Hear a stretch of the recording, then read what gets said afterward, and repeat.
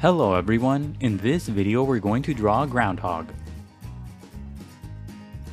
Start by drawing a circle as a guide for the head. To draw the circle, first make two small marks to indicate the circle's length, and then on the sides make two more small marks to indicate the circle's width. Then connect the marks using curved lines to finish the shape of the circle. Sketch lightly at first so that it's easy to erase if you make a mistake. Also, pause the video to draw at your own pace. On the left side, draw a curved line as a guide for the muzzle. The muzzle is pretty flat, so don't curve the line too far to the left. On the top right side, draw a small arc as a guide for the ear. To the right of the head, draw another circle as a guide for the front part of the body. Use the 4 marks method to draw this circle too. First make 4 small marks to indicate the sides of the circle, and then connect the marks using curved lines to finish the shape of the circle. This circle should be about 1.5 times the size of the head circle. Don't overlap the head on the left side as you draw this circle. To the right, draw another circle as a guide for the back portion of the body. Use the 4 marks method to draw this circle as well. This circle should be about the same size as the circle for the front part of the body. The circle doesn't have to be perfect, but if you're having trouble drawing it, just trace the outer edge of a coin, a bottle cap, or anything else with a circular edge. Under the front part of the body, draw a curved line as a guide for the front leg. This line should be similar to a wide letter U. Below that, draw a shorter curved line as a guide for the foot. This line should be similar to an oval. To the left, draw a shorter curved line as a guide for the other front leg. Add a shorter curved line at the bottom for the other foot. Under the back portion of the body, draw another short curved line as a guide for the hind foot. Connect the circles using curved lines to finish the guide for the body. The line at the top should curve over the ear. Add a short line between the legs for the underside of the body. Draw a curved line under the head for the neck.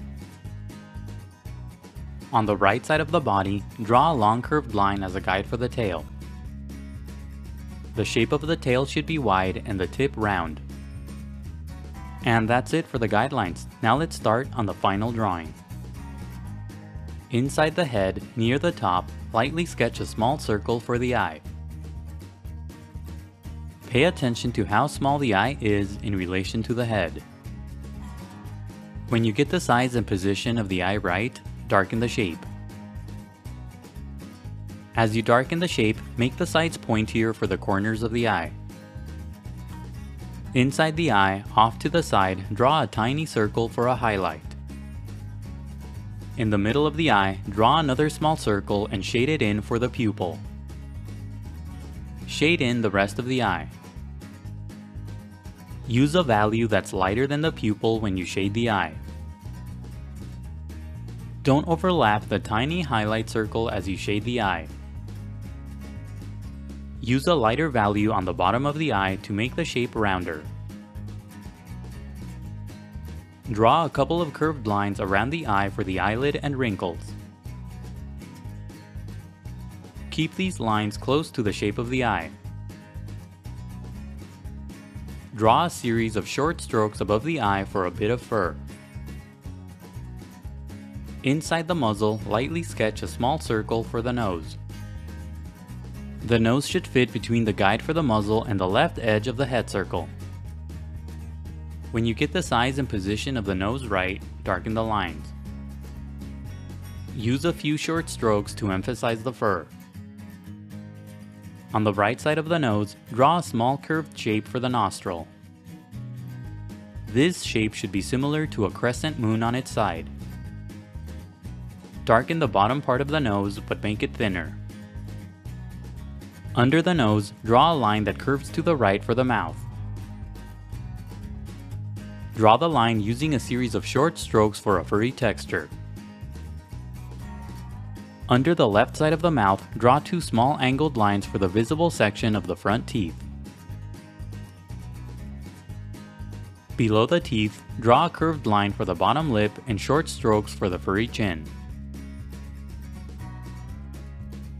On the left side, draw a curved line for the front part of the muzzle. Darken the line above the nose for the top part of the muzzle. To the right of the nose, draw a few rows of dots for the base of the whiskers. Darken the arc on the top right side of the head to create the ear. Extend the bottom tips of the ear farther inside the head. Inside the shape, draw a couple of curved lines to give the ear structure. Add a few short strokes along the bottom for the furry base of the ear. Now use the initial lines and shapes as guides to draw the rest of the head. Simply darken the outer edges of the guides to create the shape of the head. Use short strokes as you darken the path of the guides for a furry texture. Add a curved line to the left of the eye for the brow. Use slightly longer strokes for the underside of the head.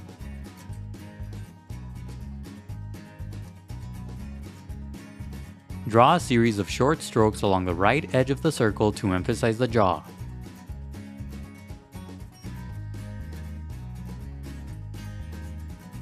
Use the big curved line under the front part of the body as a guide to draw the first leg.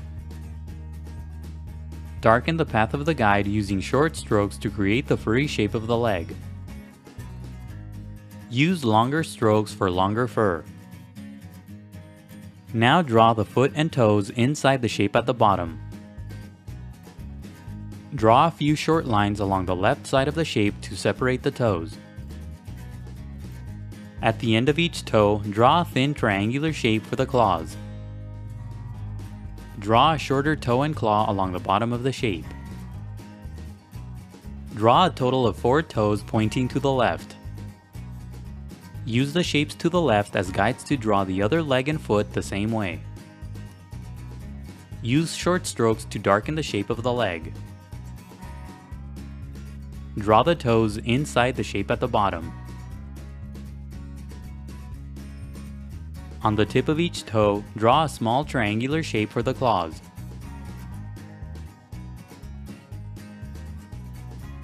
Use the short curved shape on the right side as a guide to draw the hind foot the same way. Draw the toes as short lines along the left side of the shape. The toes should take up most of the space inside the shape. The toes should be smaller the farther down they are. On the tip of the toes, draw small triangular shapes for the claws. Above the foot, draw a long curved line that's made up of short strokes for the top part of the hind leg. Draw the path of the leg along the edge of the initial circle. Now use the remaining shapes and lines as guides to draw the rest of the body. Simply darken the outer edges of the guides to create the shape of the body. Use short strokes as you darken the lines for a furry texture. On the right side, curve the path of the strokes farther to the right than the initial circle.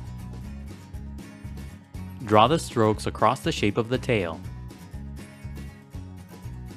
Use slightly longer strokes under the body for shaggier fur. Don't overlap the shape of the legs as you draw the underside of the body. Darken the curved guide on the right side to create the shape of the tail.